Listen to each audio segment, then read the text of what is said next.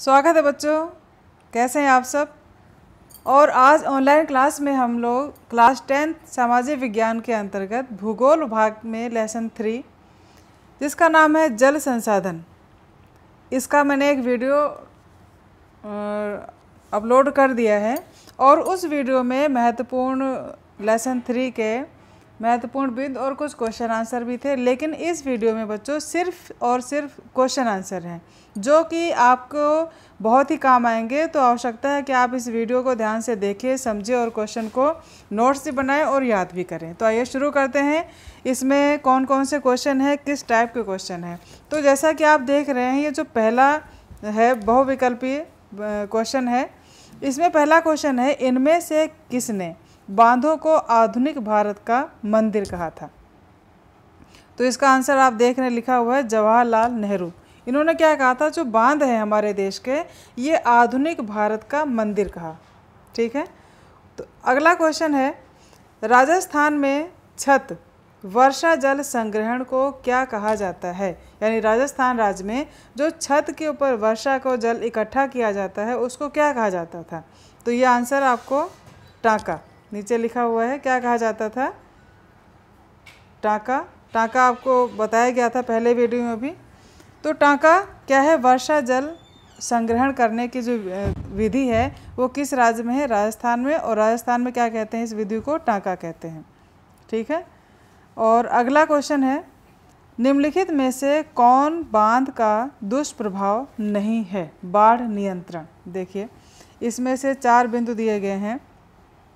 तो बांध का दुष्प्रभाव नहीं है, बांध के तो बहुत सारे प्रभाव होते हैं, दुष्प्रभाव नहीं है इसमें। तो पहला जो है, अंतर्राज्यीय जल विवाद, जलाशय में तलछट का जमना और जनसंख्या का विस्थापन और बाढ़ नियंत्रण। ठीक है ना। तो ये है चौथा बिंदु, जो दुष्प्रभाव बाढ़ का नहीं है। ये तीसरा क्वेश्चन था। और चौथा जो क्वेश्चन है, निम्नलिखित में से किस नदी पर टिहरी बांध बनाया जा सकता है। चौथा क्वेश्चन है और इसका आंसर है भागीरथी। ये 4 ऑप्शन है, भागीरथी, यमुना, कोसी और सतलज। तो किस नदी पर बनाया गया टिहरी बांध, ये टिहरी बांध बनाया गया है भागीरथी नदी पर। ये सभी बहुत ही इंपॉर्टेंट क्वेश्चन है, आप इन्हें ध्यान से देखें और याद भी करें। अगला है, विश्व में जल के कुल आयतन का कितने प्रतिशत भाग महासागरों में पाया जाता है। तो महासागरों में जो पूरा जल का भाग है वह कितना है, 96.5%। सबसे अधिक महासागरों में ये जल की प्राप्ति है। अगला है, विश्व में जल के कुल आयतन का कितने प्रतिशत भाग अलवणीय है, यानी खारा नहीं है। कितना भाग, जो इतना आपने देखा 96.9% जो पानी कहाँ है, महासागरों में है। और वो कैसा है, खारा है। तो कितना बचा, आप देखिए ये 4 बिंदु है, 4 बिंदु में कितना प्रतिशत पानी जो है वह अलवणीय यानी जो खारा नहीं है। वह आंसर, राइट आंसर है 2.5। बहुत कम पानी है जो हमारे पीने के योग्य है। इस चैप्टर को इसीलिए लेसन को आपके कोर्स में रखा गया है ताकि आप जल की क्या व्यवस्था है हमारी पृथ्वी पर, कितना प्रतिशत हमारे पीने योग्य है, कितना पानी महासागरों में, और क्या हम इसको किस प्रकार से सुरक्षित रखें। तो आप इस सभी बिंदुओं को ध्यान से समझें, देखें और अपने जीवन के व्यवहार में भी इसे अप्लाई करें। ठीक है। अगला क्वेश्चन है, निम्नलिखित में से कौन सा अलवणीय जल का स्रोत है। अलवणीय यानी जो पानी खारा नहीं है। इसमें कौन कौन सा है, वर्षण, सतही जल, भौम जल और उपरोक्त सभी। तो ये जो ऊपर तीनों हैं ये सभी जल जो हैं हमारे पीने के योग्य हैं, यानी अलवणीय, जो खारा नहीं है। अगला है, सलाल बांध किस नदी पर बना हुआ है। सलाल बांध किस नदी पर बना है, ये देखिए आंसर इसमें लिखा गया 4 बिंदुओं में। तो राइट आंसर इसका है चिनाव, यानी चिनाव नदी पर यह कौन सा बांध है, सलाल बांध। उसके बाद क्वेश्चन नंबर 9 है, और पहाड़ी और पर्वतीय क्षेत्रों में वर्षा जल संग्रहण के लिए कौन सी विधि अपनाई जाती है। यह है गुल या कुल। ठीक है। उसके बाद नागार्जुन सागर बांध किस नदी पर है। इसका राइट आंसर है कृष्णा नदी। कृष्णा नदी पर यह भी पूछा जा सकता है कि कृष्णा नदी पर कौन सा बांध बनाया गया है। यानी आपको क्वेश्चन की समझ होनी चाहिए, ये नहीं कि आप इस क्वेश्चन को रट लो कि नागार्जुन सागर बांध कृष्णा नदी, नागार्जुन कृष्णा नागर, ये सब नहीं करना है।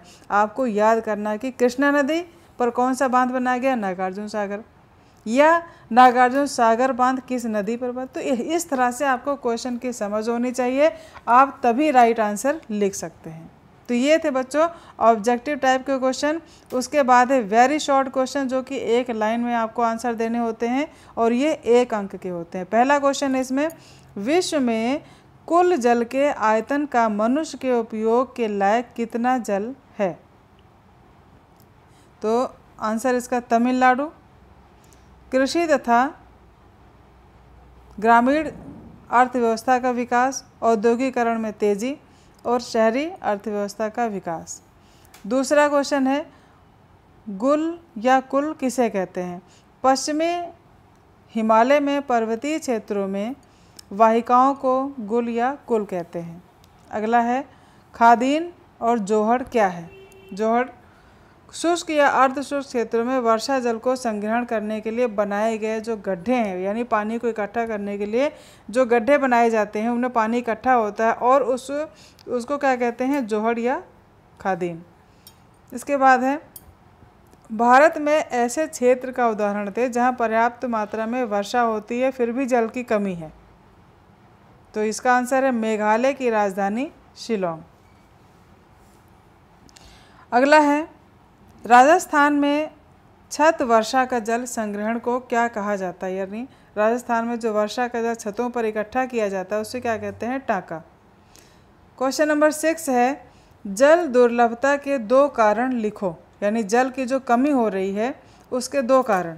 पहला है, बढ़ती जनसंख्या की बढ़ती आवश्यकताएं, और दूसरा है जल का असमान वितरण।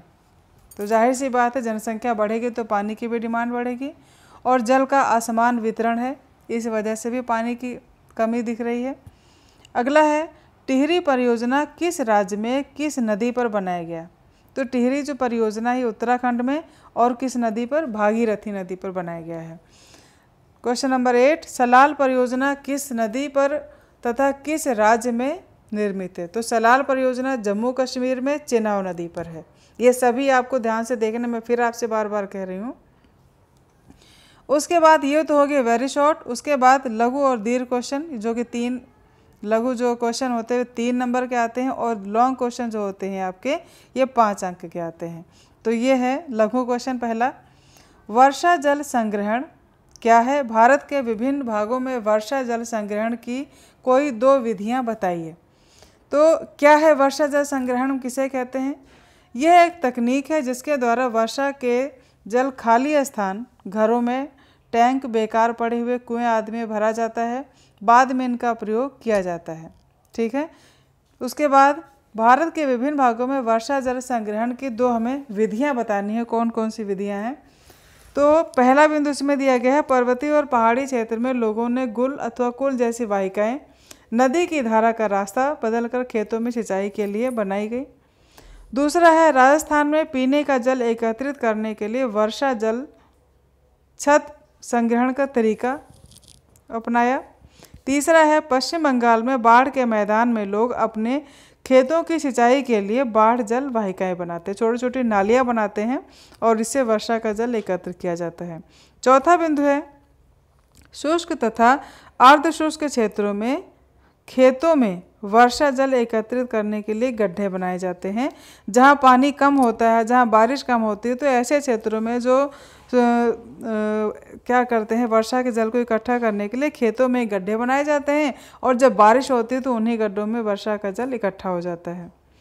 अगला क्वेश्चन है, बहुउद्देशीय नदी घाटी परियोजना क्या है। बहुउद्देशीय नदी घाटी परियोजना के 4 लक्ष्य बताइए।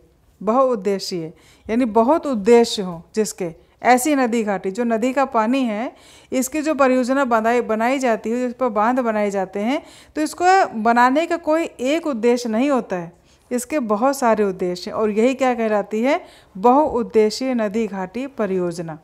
तो इस परियोजना को बनाने के लिए पूछा गया 4 लक्ष्य, 4 उद्देश्य बताइए क्या है। ठीक है, तो आइए देखते हैं बहुउद्देशीय नदी घाटी। नदी पर बांध बनाकर इससे अनेक प्रकार के कार्य लिए जाने को ही बहुउद्देशीय नदी घाटी परियोजना कहते हैं। और इसके जो उद्देश्य हैं, पहला है जल विद्युत उत्पादन करना, यानी जो नदी बह रही है इस पर जब हम बांध बनाएंगे तो इसका पहला उद्देश्य क्या है, जल विद्युत यानी बिजली बनाना, ठीक है। दूसरा उद्देश्य क्या है, सिंचाई करना, खेतों की सिंचाई करना। तीसरा है घरेलू व औद्योगिक जल की आपूर्ति, जो पानी की आपूर्ति हमें घरों में सप्लाई होती है वो कहीं ना कहीं इन्हीं माध्यमों के द्वारा होता है कि बांध बनाते हैं, पानी इकट्ठा करते हैं और उस पानी का मल्टीपर्पज़ यूज़ होता है। तो उसका एक यूज़ ये भी है कि घरेलू और औद्योगिक जल जो इंडस्ट्री में पानी की सप्लाई होती है वह इन्हीं बांधों के पानी जो इकट्ठा किया जाता है इन्हीं के माध्यम से होती है। नौ संचालन यानी नौका का संचालन जो नदियों में होता है। बाढ़ का नियंत्रण होता है इससे, यानी जो नदी का पानी है वर्षा के ऋतु में आपने देखा होगा बहुत सारी नदियों पर ये जो नदियों में बाढ़ आ जाती है तो इस बाढ़ के पानी को इकट्ठा करके बाढ़ के नियंत्रण में सहायता मिलती है। मछली पालन, तो ये इतने बहुत सारे उद्देश्य हैं बांध को बनाने के लिए। उसके बाद क्वेश्चन है बहुउद्देशीय परियोजना की किन्हीं 3 हानियाँ। देखिए जहाँ लाभ है वहाँ कहीं ना कहीं हानियाँ भी होती हैं, तो लेकिन ये परियोजना है इसमें लाभ ज़्यादा हानियाँ कम है, फिर भी क्या क्या हानि है देखते हैं। नदी पर बांध बनाने से उसका प्राकृतिक बहाव रुक जाता है, पहली हानि है। दूसरा है तलछट बहाव कम हो जाता है, यानी जो नदी है नदी के किनारे किनारे जो वेस्ट मटेरियल होता है इसका बहाव, ये अगर बांध ना बनाए जाएं तो ये बहाव नदी के साथ साथ बहता रहता है। अब जब बांध बन जाएगा तो ये जो तलछट का किनारे का जो जमाव ये कहीं यहीं जम जाता है, ठीक है। फिर बांध नदियों को 2 टुकड़ों में बांध देते हैं। बांध क्या करेंगे, नदी के 2 भागों में विभाजित कर देते हैं। उसके अलावा क्या है, बाढ़ के मैदान में जलाशयों से वनस्पति और मिट्टियाँ जल में डूब जाती हैं, ये भी बहुत बड़ी हानि है। स्थानीय लोगों वहाँ से विस्थापन होना पड़ता है, जो लोग वहाँ आसपास रहते हैं नदी के किनारे थोड़ी दूर पे, तो बांध बनाने से क्या होता है उन लोगों को अपने आवास वहाँ से हटाने पड़ते हैं, तो ये भी एक बहुत बड़ा नुकसान है। अगला क्वेश्चन है राजस्थान के अर्ध शुष्क भागों में किस प्रकार वर्षा जल इकट्ठा किया जाता है, चर्चा कीजिए। राजस्थान आपको पता है शुष्क एरिया है जहाँ वर्षा कम होती है, तो वहाँ पर जो वर्षा का पानी है उसको इकट्ठा करने के लिए क्या क्या उपाय किए जाते हैं। पहला है अर्ध शुष्क और शुष्क क्षेत्रों में भूमिगत टैंक अथवा टाँका होना। दूसरा, इनका आकार एक कमरे जितना होता है। टाँका यहाँ सुविकसित छत वर्षा जल संग्रहण तंत्र का अभिन्न हिस्सा होता है जिसे घर में बनाया जाता है, और वे घरों की ढलवा छतों से पाइप द्वारा जुड़े होते हैं और छत से वर्षा के जल को भूमिगत टाँका में पहुंचाया जाता है, ठीक है। ये देखिए जैसे मान लीजिए छत है और छत पर क्या है वर्षा का पानी इकट्ठा हो रहा है और घर के अंदर इन्होंने एक टैंक बना रखा है जिसका आकार एक कमरे जैसा होता है, और इस छत का क्या होगा, ढलान कमरे के साइड में होगा और पाइप लगा दी जाती है, जैसे कि जो भी पानी होगा इस पाइप के रास्ते से टैंक में भरता रहेगा। तो ये विधि है वहाँ पर वर्षा के जल को इकट्ठा करने की। अगला क्वेश्चन है जल दुर्लभता से क्या अभिप्राय है और इसके 2 कारण बताइए। जल दुर्लभता यानी पानी की कमी क्यों हो रही है, इसके कारण बताने हैं। तो पहला कारण जनसंख्या है। जनसंख्या बच्चों हर समस्या की जननी है। अगर जनसंख्या कम हो जाए, बैलेंस हो जाए, तो मुझे लगता है सभी समस्याएं समाप्त हो जाएंगी। तो जल दुर्लभता है क्या, जल की मांग की तुलना में जल की कमी, जितनी डिमांड है और उस डिमांड को ना पूरी करना, जो कमी हो जाती है वो क्या कहलाती है, जल दुर्लभता। और कारण क्या है, पहली अधिक जनसंख्या, दूसरा जल संसाधनों का अतिशोषण और औद्योगिकरण। तो अधिक जनसंख्या तो आपको समझ में आ रहा होगा, और दूसरा जो है जल संसाधनों का जो भी वाटर रिसोर्स हैं इनका कहीं ना कहीं अपने स्वार्थ के कारण इनका शोषण कर रहे हैं। तो आवश्यकता है कि वो शोषण ना करें, जितना आवश्यकता है उतना ही जल का प्रयोग करें, हम इसको सुरक्षित और संरक्षित बचा के रखें। और क्या है, औद्योगिकरण में भी जल का जो वेस्ट होता है कहीं ना कहीं, तो इससे जल की कमी हमें दिखाई दे रही है और हम इसको अनुभव भी कर रहे हैं अपने व्यवहारिक जीवन में। अगला क्वेश्चन है जल संसाधनों का संरक्षण और प्रबंधन क्यों आवश्यक है।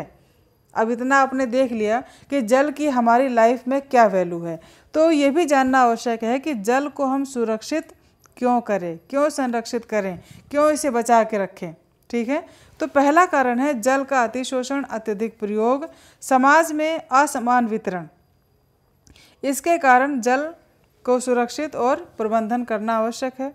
बढ़ती जनसंख्या, कृषि आधुनिकीकरण, नगरीकरण, औद्योगिकरण का भारत की नदियों पर दुष्प्रभाव पड़ना। ठीक है, देखिए बढ़ती जनसंख्या है तो वो कहीं ना कहीं जल का शोषण होता है। कृषि का आधुनिकीकरण, जो नई तकनीक से खेती की जाती है उससे भी कहीं ना कहीं जल बर्बाद हो रहा है।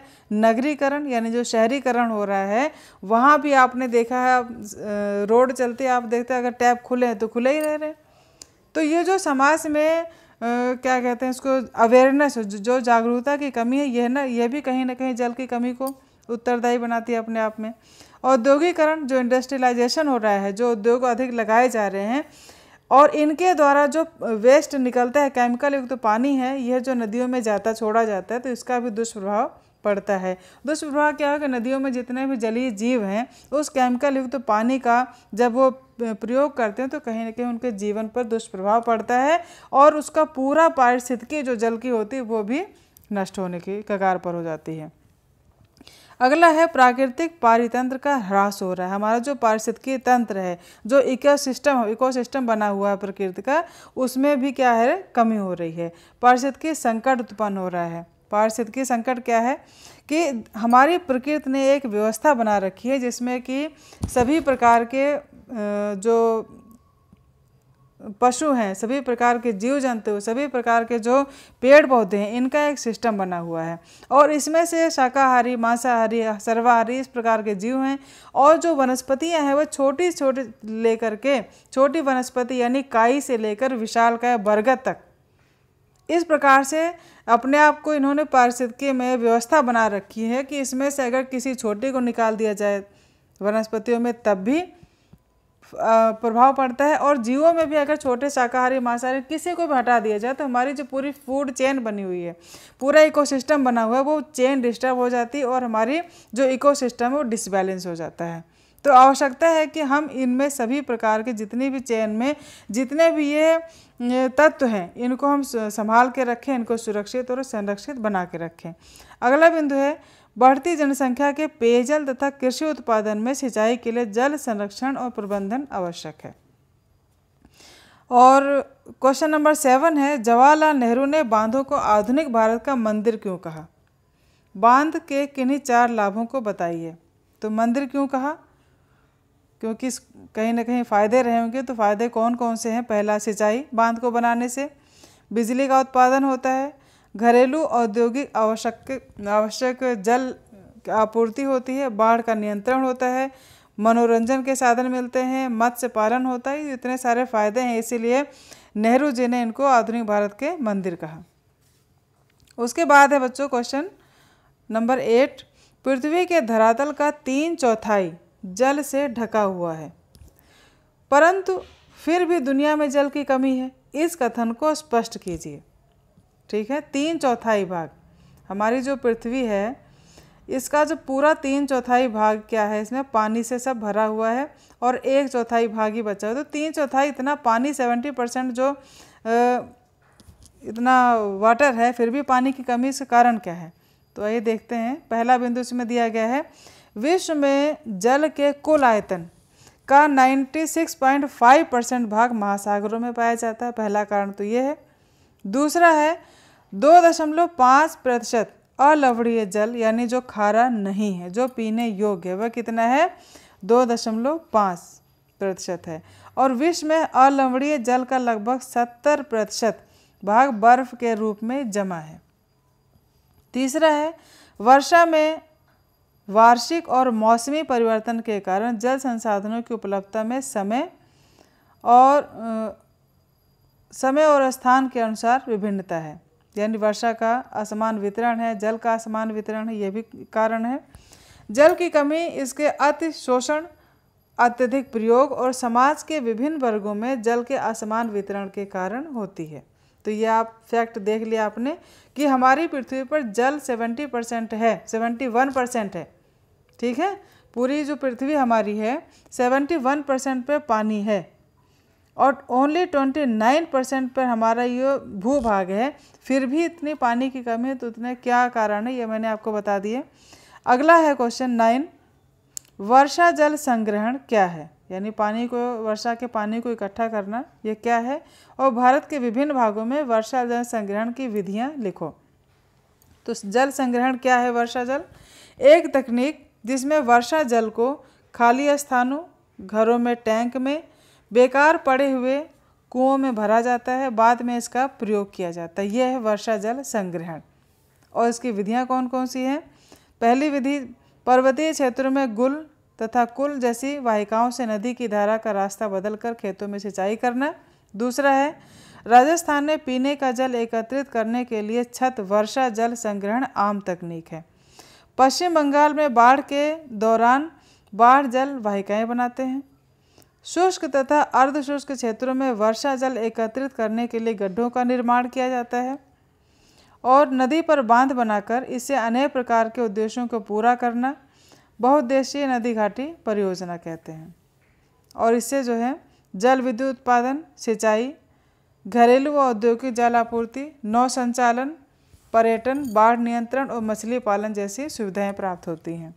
क्वेश्चन नंबर 10 है, बेकार पड़े कुओं का वर्षा के जल के द्वारा पुनः भरण कैसे किया जाता है?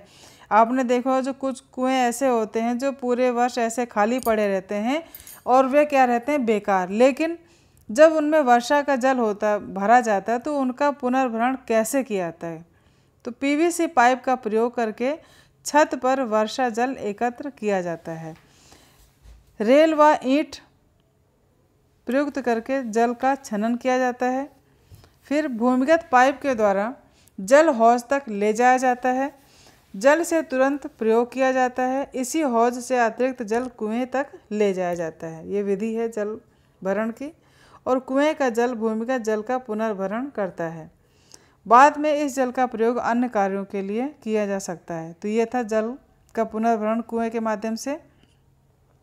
अगला है औद्योगिकरण तथा शहरीकरण किस प्रकार जल दुर्लभता के लिए उत्तरदायी है? यानी जो पानी की कमी है उस कमी को जो कर रहे हैं उसमें पहला कारण बताया गया औद्योगिकरण और शहरीकरण। ये किस प्रकार से उत्तरदायी हैं पानी को कम करने के लिए? तो पहला, स्वतंत्रता के बाद भारत में तेजी से औद्योगिकरण यानी उद्योगों का जो विकास आज़ादी के बाद हुआ है। दूसरा है, उद्योगों की बढ़ती संख्या के कारण अलवणीय जल का अधिक प्रयोग। अलवणीय यानी जो 2.5% पानी है इसका सर्वाधिक प्रयोग करना किसके द्वारा? उद्योगों के द्वारा। शहर की बढ़ती आबादी तथा शहरी जीवन शैली के कारण जल ऊर्जा की आवश्यकता में तीव्र वृद्धि होना। जनसंख्या बढ़ने से पानी की भी मांग बढ़ी तो इससे भी पानी की कमी हुई। शहरों तथा गांव में जल संसाधनों का अतिशोषण। यह था। अगला है, नर्मदा बचाओ आंदोलन पर टिप्पणी लिखिए। नर्मदा नदी को बचाने के लिए भी जो मुहिम चलाई गई है इस पर टिप्पणी लिखना है। आंदोलन गैर सरकार संगठन द्वारा संचालित किया गया है। जनजातीय लोगों, किसानों, पर्यावरणविदों व मानवाधिकार कार्यकर्ताओं का सरदार सरोवर परियोजना के विरोध में लामबंद होना। और आरंभ में यह आंदोलन जंगलों के बांध के पानी में डूबने के मुद्दे पर केंद्रित था। ठीक है। और बाद में इसका लक्ष्य विस्थापितों का पुनर्वास करना हो गया। यानी जो बांध बनाया गया तो इससे जो नुकसान था कि इस बांध के पानी से जो आसपास के जो जंगल थे वे डूब रहे थे तो इसका विरोध किया गया। और इसके अलावा एक मुद्दा ये भी बन गया कि ये बांध जब बना तो उसके आसपास रहने वाले जो लोग थे उनके मकान थे उनको भी नुकसान हो रहा था, इसलिए इसका विरोध किया गया। और आंदोलन का नेता थी मेधा पाटेकर, ये हैं नर्मदा बचाओ आंदोलन के लिए। ठीक है। तो एक क्वेश्चन कभी कभी ये भी आ जाता है कि नर्मदा बचाओ आंदोलन की जो अगुआ है, जो नेता है वो कौन है? तो आंसर होगा मेधा पाटेकर। उसके बाद क्वेश्चन नंबर 13 है, परंपरागत वर्षा जल संग्रहण की किन पद्धतियों को आधुनिक समय में अपनाकर जल दुर्लभता की समस्या से छुटकारा पाया जा सकता है? पानी की कमी को हम किस प्रकार से पूरा कर सकते हैं? तो पहला, वर्षा जल संग्रहण, गुल अथवा कुल, बाढ़ जल वाहिकाएं, गड्ढे बनाना, खादीन बनाना, टैंक अथवा टाका और बांस ड्रिप सिंचाई प्रणाली। ये बहुत सारी विधियां हैं जिनके माध्यम से हम वाटर लेवल को सही रख सकते हैं। अगला है, जवाहरलाल नेहरू ने बांधों को आधुनिक भारत के मंदिर क्यों कहा? ये दोबारा रिपीट किया जा रहा है और इसको आप ऊपर कर भी चुके हैं। उसके बाद अगला क्वेश्चन देखते हैं, हमारे देश में जल का अभाव प्रतिदिन क्यों बढ़ रहा है? जो पानी की कमी हो रही है, क्या कारण है? पहला है, भारत मानसूनी जलवायु का देश है, कई बार मानसून असफल होने से जल का अभाव बढ़ रहा है। देखिए, जो भारत है वहाँ पर जलवायु कैसी है? मानसूनी। मानसूनी जलवायु की विशेषता ये होती है कि मानसून पर हम निर्भर, हमारी देश की अर्थव्यवस्था, हमारे देश की कृषि है, तो इसके लिए कोई सही प्रेडिक्शन नहीं होती है कि इस वर्ष वर्षा जो है अच्छी रहेगी, कम रहेगी, ज़्यादा रहेगी, तो ऐसे कोई अनुमान लगाना मुश्किल हो जाता है। तो जब कभी देश में मानसून कम आता है तो उससे भी वाटर लेवल धीरे धीरे डाउन होता जाता है, जो वर्षा जल और भी नहीं होता है, तो इसके कारण जल की कमी होने लगती है। दूसरा कारण है जल की मांग में वृद्धि होना, औद्योगिक क्रियाओं के कारण भूमिगत जल का स्तर नीचे गिरना, शहरीकरण की गति में वृद्धि के कारण जल संसाधनों का बढ़ता दबाव और बढ़ती जनसंख्या की आवश्यकताओं को पूरा करने के कारण। तो यह था बच्चों लेसन 3 जिसके महत्वपूर्ण क्वेश्चन थे, और आशा है आपने इस लेसन के सभी क्वेश्चन को ध्यान से सुना, देखा, समझा होगा। और बच्चों, अब फिर मैं आपसे बार बार यही कह रही हूँ कि इन सभी क्वेश्चन को आप ध्यान से देख करके उनको याद कर ले, एक नोट्स बना लें, जिससे कि आपको याद करने में आसानी रहेगी, और हाँ, जब टेस्ट लिया जाए तब भी आपको कोई दिक्कत ना हो। तो मिलते हैं बच्चों अगले लेसन के अगले वीडियो में। वीडियो अगर आपको ये अच्छा लगे तो लाइक करें, शेयर करें। मैं फिर कह रही हूँ चैनल को सब्सक्राइब जरूर कर दें, जिससे कि अगले लेसन की वीडियो की नोटिफिकेशन आपके पास समय रहते तुरंत आ जाए। ठीक है, तो मिलते हैं अगले लेसन के अगले वीडियो में। तब तक के लिए आप अपना ध्यान रखें, स्वस्थ रहें, खुश रहें और मस्त रहें। Thank you, take care.